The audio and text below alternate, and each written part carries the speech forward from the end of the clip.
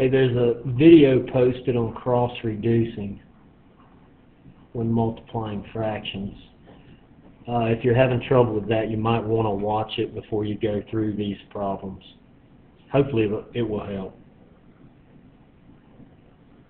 This is lesson 7-2, multiplying fractions.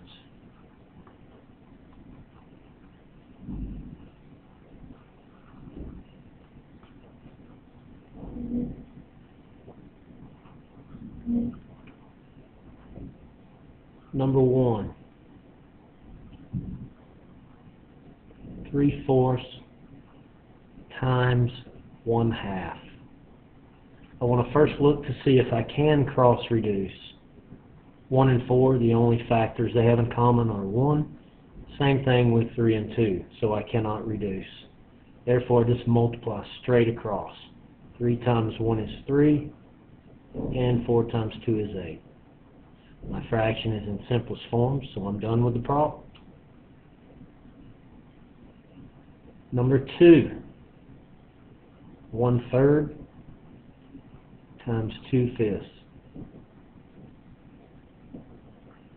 Can't cross-reduce 1 and 5, and neither can I 2 and 3.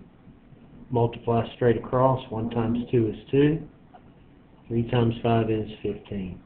2/15 is in simplest form, so I'm done. Number 3, 1/3 times 6. Be careful, we have a whole number. You must put that whole number over 1, always. Now I'll see if I can cross-reduce. 1 and 1 I know I can't, but I can 3 and 6.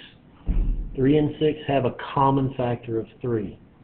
3 will go into itself once. 3 will go into 6 2 times.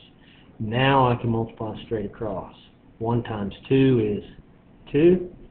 1 times 1 is 1. But I have an improper fraction, so I must simplify that. 1 will go into 2 2 times with no remainder, therefore this is worth 2 wholes. Number 4, 2/5 times 3/7. I cannot cross-reduce, so I just multiply straight across. 2 times 3 is 6. 5 times 7 is 35. 6/35 is in its simplest form. Number 5, 3/8 times 10. Again, we have a whole number, so I must put that over 1. I can cross-reduce here. 8 and 10 have a common factor of 2. 2 will go into 8 4 times. 2 will go into 10 5 times. Now just multiply straight across. 3 times 5 is 15.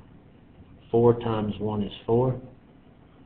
Improper fraction. I must divide. I'm not going to show the division. We've been doing this long enough. We should be able to do this in our head.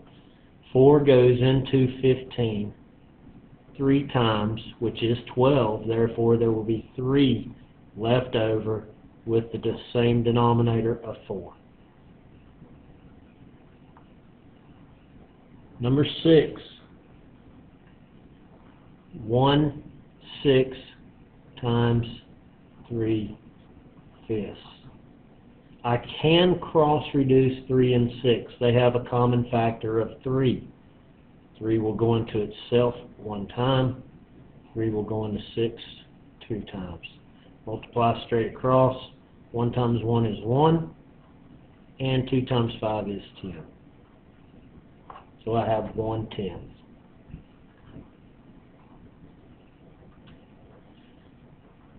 Number 7, 2/9 times 3. Again, I have a whole number.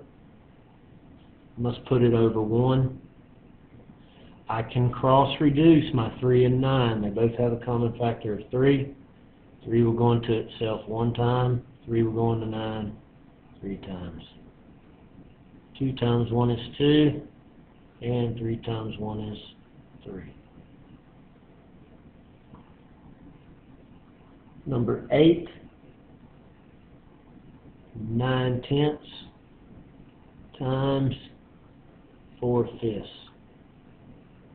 I can cross reduce with my 4 and 10.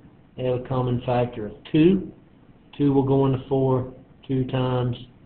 2 will go into 10 5 times. Now I can just multiply straight across. 9 times 2 is 18. 5 times 5 is 25. 18/25 is in its simplest form. Number 9, 7/8 times 2/9. I can cross reduce my 2 and 8. Have a common factor of 2. 2 goes into itself once. 2 goes into 8 4 times. 7 times 1 is 7. 4 times 9 is 36. 7/36, simplest form. Number 10, 11 times 3/4. Again, I have a whole number. Just put it over 1. I cannot cross reduce anywhere, so I just multiply straight across. 11 times 3 is 33 over 4. I will go ahead and show you the division on this again. Remember, top number is in the house. 4 goes into 33.